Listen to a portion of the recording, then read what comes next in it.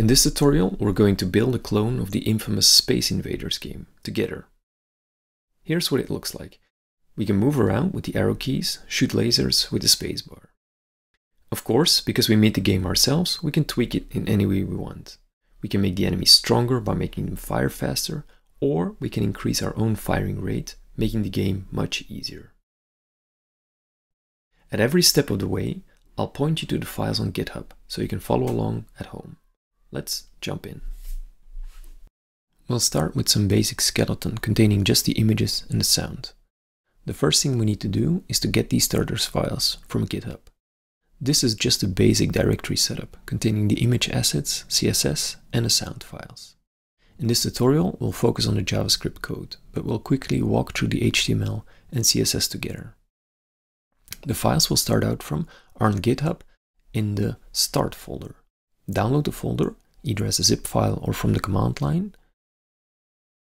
Copy the folder and make a work folder that will contain your working copy. The images and sounds come from Kenney.nl, a website that contains tons of free game assets. The site is awesome and you should definitely check it out. I've downloaded the Space Shooter Redux assets and renamed them. Once we have everything set up, we'll start by looking at our index.html. This contains the basic skeleton of our app. In the header is a link to the CSS style sheet, and that's about it. Note that we load our JavaScript file at the very end of our document, which is the best practice. Loading JavaScript blocks the page, so putting this at the very end of the page allows us to load all the other stuff, like the CSS and the background images, faster. Our page contains a div with the class wrap, which we just style in CSS to take up the whole page. The actual game is rendered in the div with the class game, which is currently empty. All elements will be created from our JavaScript using the document.createElement function. Let's dig into the CSS file. Each of the things on screen, sometimes called entities or sprites in games, will have a CSS class. We have one for the player, one for the enemy, one for our lasers, and one for the enemy lasers. Each of these elements is positioned absolutely, with the X and Y value in the middle of our image. This makes it easier to move our elements around. It is important to note that this is not how HTML normally works. Normally, elements are positioned from the top left. So to move the origin point to the center, we need to perform a little trick. What we do is set the width of the element, then use a negative margin half of that. So if our player is 40 pixels wide, the margin left is set to minus 20 pixels. This moves the center point to the middle of the sprite, making it easier to control. One last cool trick is the moving background. You probably noticed that we're already flying through space even though we haven't written any JavaScript. This is a CSS animation. Our background consists of a repeating pattern of the same image. That image is 265 by 265 pixels. In CSS, we can set the background position to vertically shift this pattern. We do this in the CSS animation, setting the position from 0 to 265 pixels. And because the pattern tiles, position 0 and position 265 are the same, so the animation repeats seamlessly. Now, let's start writing our code. The first thing we want to do is have our player on screen. Our player character is an image of a spaceship that we move around using CSS transforms. There are two basic ways in CSS to move elements on the screen, using the left and top styling attributes or using CSS transforms. I've tried both, and CSS transforms turned out to be faster. That's because the browser can put these elements on separate layers and move them in hardware, instead of repainting the whole screen. So to begin, we're going to define the area of the game, its width and height. We use a fixed value of 800 by 600 to make things easier for ourselves. We're then going to write an init function that initializes all entities in the game. In this case, our player, and later on also the enemies. We then call this init function at the very end of our script. The first thing we do in the init function is to select the element we want to place our entities in. That's the div with the class name game. So we'll use document.querySelector to select this container.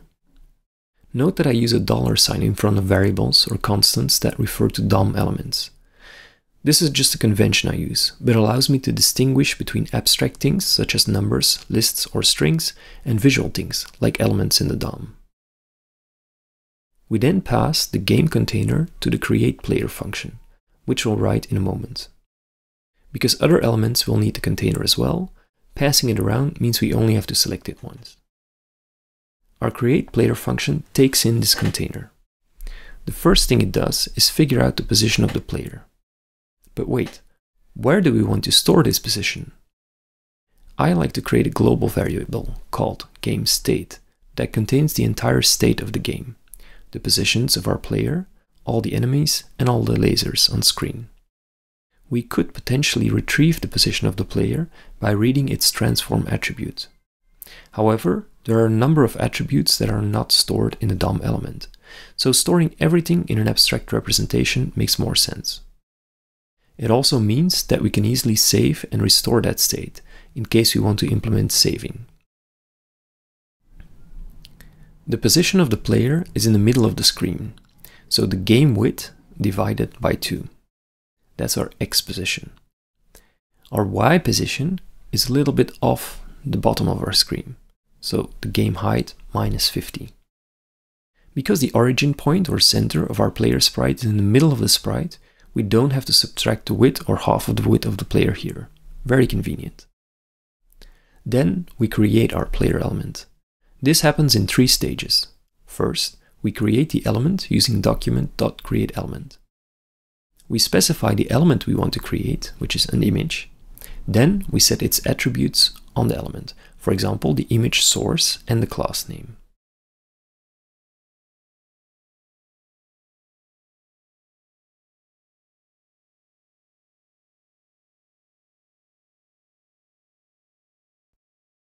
Then we append a child to an existing element in the DOM. That is our container. We also want to set the position of our element. This happens by setting the CSS transform attribute.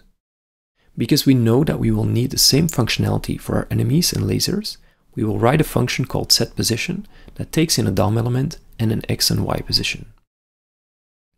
In this function, we use JavaScript template literals to write a string where parts of the string are variables. By using the special $curly bracket syntax, we can let JavaScript know we want the value of our variable here.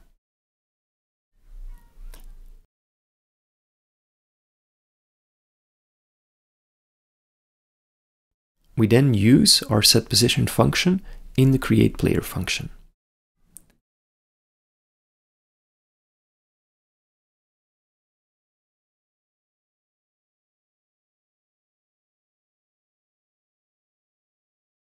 And that's it.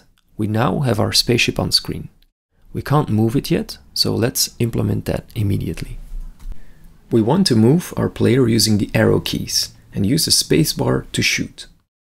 In JavaScript, we can listen for key events using key down, key up, and key press events. The key press event doesn't actually capture the arrow keys, so we can't use that one. Instead, we'll use the key down event for now. We'll listen to events on our whole document or window and call the onKeyDown function, which takes our event, which we call E. This event has a whole number of properties. Let's log them to the console for now.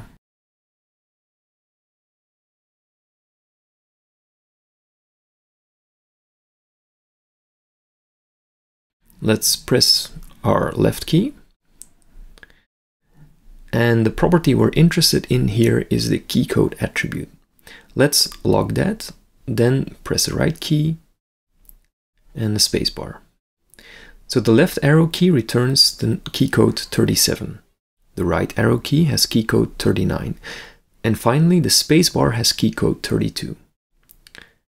Since we don't want to hard-code these values, we'll write constants at the top of our program that give names to these magic values.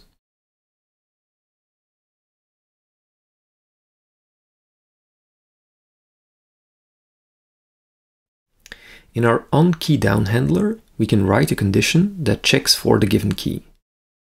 This is not our final movement code, but for now we'll just move a bit to the left when the left key is pressed, and a bit to the right when the right key is pressed.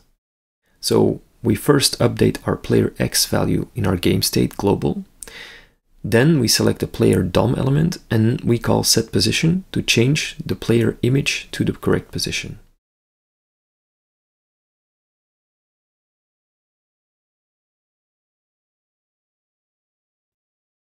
And we're done. We can now move the player with the left and the right keys. Note that the animation is quite choppy. That's because we rely on our keyboard repetition rate to call on key down repeatedly. There's a much better way to do this, which we'll talk about in the next video.